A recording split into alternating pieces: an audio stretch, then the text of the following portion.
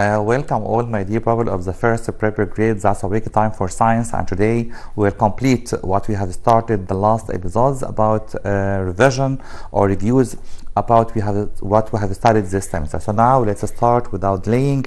A very important revision, a very important selection of questions that we have studied this semester. So now النهارده ان شاء الله هنتكلم عن موضوع جديد جدا او اسئله جديده جدا في المراجعه بتاعتنا عن كل اللي درسناه في الترم الاول. فناخد بالنا النهارده عندنا اسئله مهمه يمكن اول مره نتعرض لها في مراجعتنا للترم ده.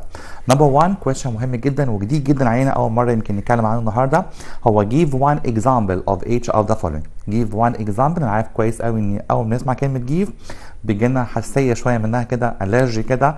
لا هي مش give reason، هو give an example او give one example. ادي مثل. هنا بطلب منك تديني مثل ل example درسته انت اثناء دراستك للفيرست سيمستر. نمبر 1 بيقول لي give one example for a very active metal. a very active metal عنصر نشط جدا. اوكي درسنا ان الميتالز او الاليمنتس قسمناها ل 3 parts او 3 categories، 3 فئات. نمبر 1 قلنا weak active ضعيفه في النشاط الكيميائي زي الجولد والسيلفر والبلاتينم، وفي active نشيطه جدا او نشيطه بس يعني زي الايرون والالومنيوم والكوبر، وفي فيري اكتف زي الصوديوم والبوتاسيوم. يبقى لما يطلب مني يقول لي فيري اكتف ميتال او عنصر نشط جدا اكيد هيكون صوديوم اور بوتاسيوم. طبعا دول مجرد ما بيلمسوا الميه بس او مجرد ما بيتعرضوا للاتموسفيريك اير بيحصل فيهم اكسبلوجن، انفجار شديد جدا. فعشان كده لو في صوديوم في المعمل ما ينفعش يكون موجود كده في درج ولا في دولاب او حاجه زي كده، لكن لازم يكون موجود اندر كيروزين، تحت الكيروزين او السولار، عشان يمنع الرياكشن بينه وبين الويت اير. تاني قسمنا كل الاليمنت ل3 انواع. اول نوع سميناه ويك اكتف ضعيف في النشاط الكيميائي زي الجولد والسيلفر، وعشان كده دول ما بيصدوش خالص وده السبب ان هم غاليين قوي. في نوع تاني بيسموه اكتف نشط شويه زي الايرون والكوبر والالومنيوم، لكن الفيري اكتف النشط جدا جدا هو الصوديوم والبوتاسيوم. another example. هنا برضو السؤال بيقول لي give an example. ادي مثل. A device that produce heat energy. جهاز بينتج طاقة حرارية.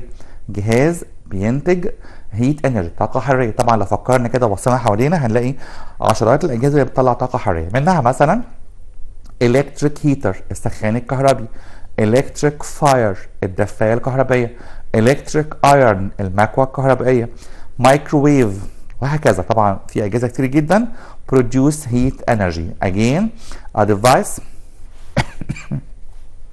I'm sorry. A device that produce heat energy is the electric heater or the electric fire. Another question that says a permanent source of energy. A permanent source of energy. مصدر دائم للطاقة. درسنا ان الانرجي قسمناها 3 sources. permanent مصدر دائم، renewable مصدر متجدد، non-renewable مصدر غير متجدد.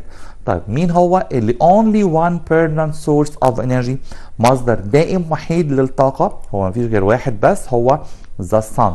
The permanent source of energy is the sun. Again, the permanent source of energy is the sun.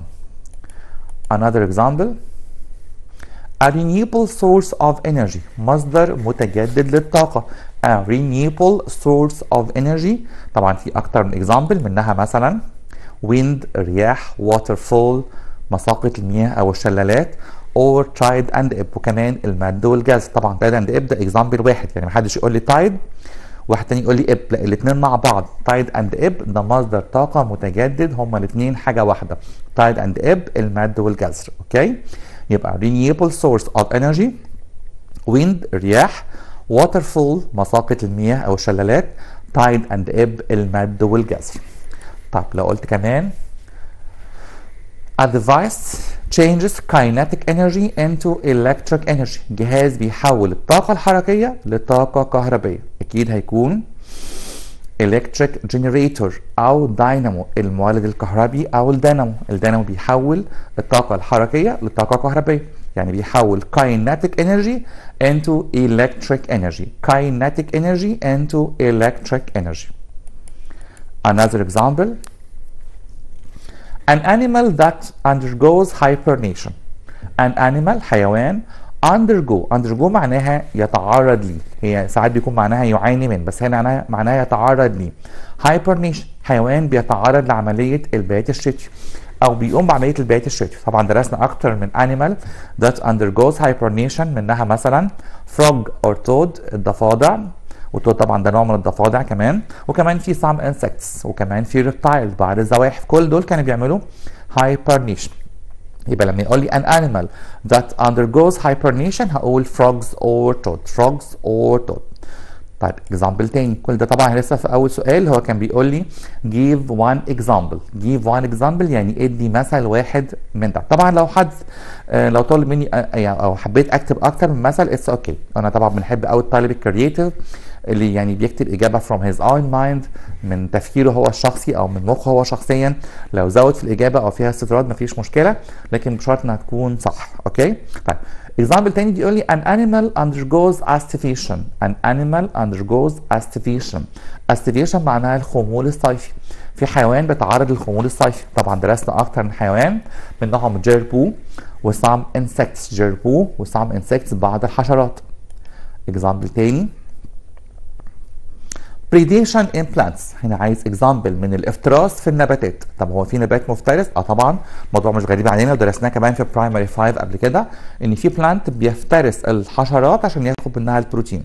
هو البلانت ده عنده مشكله في تكوين البروتين او في صناعه البروتين في الفوتوسينث بروسيس، فبياخد البروتين كده عن طريق الدليفري، والدليفري هنا هو الحشرات. اوكي يبقى البريديشن في البلانت افتراس في الحشرات، يعني البلانت ده بياخد بروتين من الحشرات. طب زي مين؟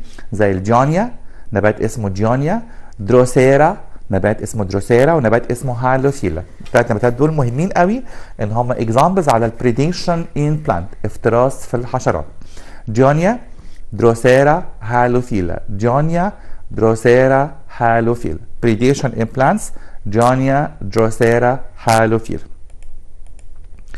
Another example that a device converts electric energy into mechanical energy. جهاز بيحول الطاقة الكهربية لطاقة ميكانيكية. هنا كأني بديله كهرباء الجهاز دوت وهو بنفس الوقت بيتحرك. طب الجهاز ده موجود فين؟ موجود كتير قوي حوالينا. موجود in electric fan في المروحة، in washing machine في الغسالة، in هير دراير في السشوار، وهكذا. موجود في حاجات كتير جدا حوالينا. موجود كمان في الميكسر في الخلاط. مين هو الجهاز المهم ده اللي بيحول electric energy into mechanical؟ هو electric motor، الموتور الكهربي. electric motor is a device that convert electric energy into mechanical energy. is that electric motor. هنا سؤال تاني برضو زي ما اتفقنا النهارده عندنا حلقه خاصه قوي في اسئله غريبه شويه او يمكن مش شائعه قوي في بعض الامتحانات، لكن ناخد بالنا منها النهارده ونتدرب عليها كويس قوي. خدنا من شويه سؤال مهم قوي اسمه give one example. سؤال هنا تاني بيقول لي odd one out. طب السؤال ده حد يقول لي احنا متعودين عليه كويس قوي في الانجليش، انا بطلع الكلمه غريبه، لكن بطلب منك هنا حاجه تانيه كمان. ايه هي؟ انك بليز تكتب لي scientific term for the remaining words. يعني هديك 4 words او 5 words مثلا for example، في كلمه منهم غريبه. طب الباقيين ايه العلاقه اللي بتربطهم مع بعض؟ ايه المفهوم العلمي اللي بيربطهم مع بعض؟ تاني هنا مطلوب منك حاجتين مش حاجه واحده بس. نمبر 1 مطلوب منك تكتب لي odd one out، طلع الكلمه الغريبه. طيب نمبر 2 مطلوب اكتب scientific term for the remaining words، اكتب مفهوم علمي للكلمات الباقيه. طيب نتدرب كده وناخد بالنا. ممكن جدا الحل يكون باكتر من طريقه، يعني ممكن حلي انا يكون غير حل زميلي اللي جنبي او واحد تاني او شخص تاني، والاثنين صح. for example corn نبات الذره، bean نبات الفول، pine نبات الصنوبر، wheat نبات القمح، peas نبات البسله. طيب واحد يقول لي انا شايف ان الغريب هنا باين. طبعا شور هو باين نبات الصنوبر. طب ليه مختلف عنهم؟ لان الكورن والبين والويت والبيس كل دول بنسميهم flowering plants، نباتات زهريه. يعني نبات عنده السيدز inside a pericarp، بيكون البذره داخل الثمره او داخل غلاف ثمري. لكن الباين هو عنده السيدز بتاعته inside a cone او outside، يعني كانها كده البذره موجوده في الهواء، موجوده في شكل مخروطي، لكن ما عندهاش فروت، ما عندهاش ثمره. الثمره ممكن تكون موجوده بس داخليه. هنا البذره من بره، لكن كل الاربعه الباقيين دول بين كورن ويت بي بنسميهم flowering plants، يعني form seeds inside a pericarp، بتكون البذره داخل pericarp. طيب هنا هل في حل تاني؟ اعتقد ما فيش. لو ما عنديش باين هنا، يعني لو عندي بس فور اكزامبل كورن، بين، ويت، بي، ممكن نقول ان البين والبي الاثنين دول دايكوتيليدون والكورن والويت مونوكوتيليدون. بس هنا هو عايز واحده بس، عايز اود وان اوت، في كلمه بس هي اللي غريبه. ففي النوعيه دي من الاسئله بليز نركز قوي، نقرا كل الاكزامبلز الموجوده قدامي ونفكر كويس قوي ونركز كويس قوي مين الاكزامبل اللي عنده complete difference، يعني اختلاف كامل مع كل الاكزامبل او مع كل الوردز الموجوده في الكويشن ده. اكزامبل تاني برضو بيقول لي odd one out: lion, tiger, dog, wolf, armadillo. الاسد، تايجر النمر، دوج كلب، وولف الذئب، ارماديلو حيوان المدرع. طب المختلف عنهم اكيد هيكون ارماديلو. طب ليه؟ اصل ارماديلو وكمان سلوث حيوان الكسلان، الاثنين دول درسنا عنهم معلومه مهمه قوي ان هم تيثلس، حيوان ما عندوش اسنان. لكن دوج وتايجر ولايون وولف كل دول تيثد انيمال، حيوانات ذات اسنان، يعني حيوانات مسننه. ده مش بس كمان عندهم اسنان، ده يمكن كمان يكون عندهم كيناينز انياب، وكمان كان عندهم شارب بروجكشنز او بروزات حاده، يعني اسنانهم قويه جدا وحاده جدا. لكن الارماديلو الوحيد اللي ما عندوش اسنان في كل المجموعه دي. اوكي، يبقى لاين، تايجر، دوج، وولف تيثد انيمال، والارماديلو هو الاود وان اوت، هو الكلمه الغريبه في المجموعه دي. Another example: N nitrogen يعني symbol of nitrogen، Ne symbol of neon، F symbol of fluorine، Na symbol of sodium. طب مين هنا الكلمة الغريبة أو مين هنا اللي أقدر أقول عليه odd one out اللي هطلعه بره؟ أكيد هيكون neon. طب ليه؟ أصل كل الباقيين دول active element، active element عناصر نشطة. طب ممكن حد يعترض هنا يقول لي أنا ممكن أقول ان الصوديوم هو المختلف. اوكي انا موافق جدا. طب ليه؟ اصل النيتروجين والنيون والفلوراين كل دول جاسس. اوكي بس في الحاله دي هكتب هنا Na بدل Ne، وهكتب ان الباقيين كلهم جاسس، غازات. لكن الصوديوم هو الوحيد السوليد او السوليد ميتال. اوكي يبقى دايما في اود وان اوت ممكن يكون في اكتر من اجابه. فبليز زي ما قلت نركز قوي في الاكزامبلز الموجوده قدامي، وهعرف بس مين هو اللي عنده complete difference، اختلاف كامل، وايه كمان هو scientific term اللي بيربط الباقيين مع بعض. اوكي هنا قلنا Ne نيون لان هو انرجي جاس او inactive جاس، غاز غير نشط، وكمان قلت الباقيين كلهم هم اكتف جاسس. واحد تاني ممكن يقول لي ان الصوديوم هو المختلف. اوكي انا موافق جدا لان كل الباقيين جاسس والصوديوم هو الوحيد اللي سوليد في الجروب ده. Another example: mosquito الناموس، spider العنكبوت، cockroach الصرصار او الصرصور، ant النمل. واضحه جدا ان المختلف عنهم spider. طب السبايدر ليه؟ اصل السبايدر تبع مجموعه اسمها arachnids العنكبوتيات، لكن كل الباقيين دول او كل جروب دول انسكتس حشرات. يبقى هقول هنا سبايدر، طبعا مفيش هنا حل تاني خالص غير الحل دوت، سبايدر العنكبوت هو المختلف، لكن الباقيين كلهم موسكيتو، كوكروش، اند كل دول انسكتس او حشرات. ايرون، كوبر، الومنيوم، وود. ايرون، كوبر، الومنيوم، وود. طب المختلف اكيد هيكون وود الخشب. طب ليه مختلف عنهم؟ لان good conductors of heat and electricity بيوصل الكهرباء والحراره. طب في واحد تاني يقول لي هو الوود مختلف. اوكي بس انا هقول ان هو float on water او has low density، عنده كثافه قليله. اوكي اتس رايت. عشان كده بنقول دايما في سؤال اود وان اوت ده ممكن جدا يكون عندي اكتر من اجابه وكل الاجابات ممكن تكون صح، فناخد بالنا كويس قوي. وزي ما قلت بليز ريد careful، نقرا كويس قوي، نقرا بحرص وعنايه عشان نعرف مين هي الكلمه الغريبه. تاني iron، copper، aluminum، wood.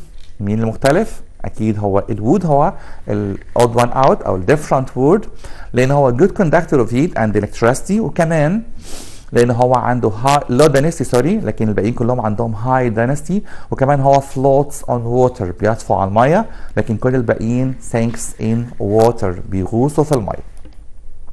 اميبا، ايوجلينا، كلوفر، باراميستيوم. اميبا هو مايكرو ليفينج اورجانيزم، واليوجلينا برضو كمان مايكرو ليفينج اورجانيزم، والباراميستيوم كمان مايكرو ليفينج اورجانيزم. طب بالنسبه للكلوفر ده نبات البرسيم، نبات واضح قوي قدامي، عمره ما كان مايكرو اورجانيزم، مش كائن دقيق، هو كائن بنسميه كده مالتي سيلولر، يعني كائن متعدد الخلايا. اكيد هيكون هو المختلف، هنقول هو الكلوفر هو المختلف هنا، نبات البرسيم، لان الاميبا والباراميستيوم واليوجلينا او ايوجلينا كل دول مايكرو ليفينج اورجانيزمز، مايكرو ليفينج اورجانيزمز، كائنات حيه دقيقه. طب اكزامبل تاني هنا مهم قوي، سؤال ماتش ده سؤال يمكن انا بعتبره كده دبل ويبون او يعني دبل ويبون كويستشن، سؤال ذو حدين او سلاح ذو حدين.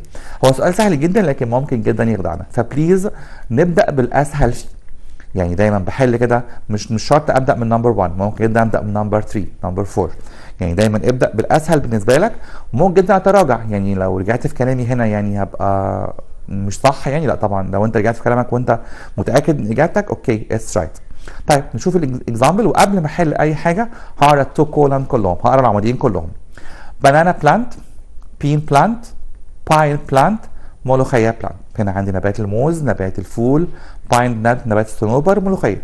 is from gymnosperms، من معرات البذور، اكيد هو طبعا باين بلانت لسه كنا بنتكلم عنه من شويه، يبقى نمبر 3 هتكون مع letter A. has small sized leaves، عنده اوراق صغيره، اكيد ملوخيه بلانت. is from monocotyledon، احادي الفلقه، يعني مش شايف حد هنا خالص احادي الفلقه، درسنا ويت وكورن بس مش موجودين. is from dicotyledon، ثنائي الفلقه، طبعا البين بلانت على راس المجموعه كلها، نبات الفول. has large sized leaves، عنده اوراق كبيره شويه، اوراق كبيره في الحجم، اكيد طبعا واضح قوي ان هو banana plant. banana plant او نبات الموز بيتميز ان عنده large sized leaf او اوراق كبيره في الحجم. So my dear students, by this question we have reached the end of our episode today. So I promise you to meet again next Wednesday inshallah to complete our revision about what we have studied this semester. Now thank you and goodbye.